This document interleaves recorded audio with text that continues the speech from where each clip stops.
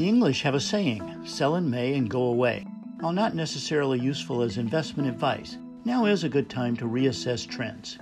The shutdown back a year ago at the beginning of the pandemic was an abrupt off switch. The reopening is not an on switch. The reopening is more incremental and very uneven. Domestic travel in most countries is heading back to full speed. International travel has not restarted. Downtown office towers are seeing companies bringing workers back to the office slowly and with more flexible work arrangements.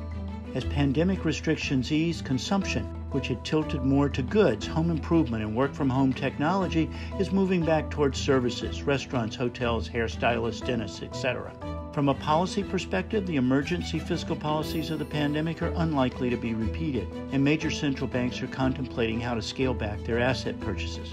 The patterns and policies are changing, and markets may be volatile while they reassess and adapt.